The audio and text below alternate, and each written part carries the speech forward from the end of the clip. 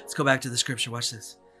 And God is able to bless you abundantly, so that in all things, at all times, having all that you need, you will abound in every good work. That's just not some good works. Every good work.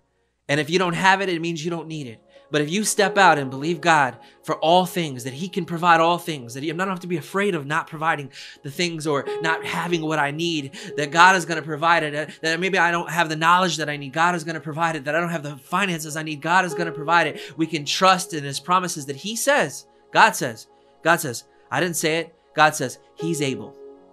Let's take our eyes off of our ability or lack of ability because we're trusting in ourselves. If we're afraid that we're not going to do it, then our fear is a sign that we're trusting in ourselves and that we're not trusting in the finished work of Jesus Christ and his promises and all that he promises that has already been made available and that will be made available in due season and due time as we take one step at a time in faith, knowing that even though I can't see it right now, that he is able to bless me abundantly. That means I'll have more than enough of everything that I needed every single time, at all times, no matter what I decide to do and put my hands to, that everything that I touch shall prosper, that everything that I put my hands to prospers. Why? Because the presence of God is on me and I stand in faith. Because I stand in faith, the presence of God is on me. My faith is not a work.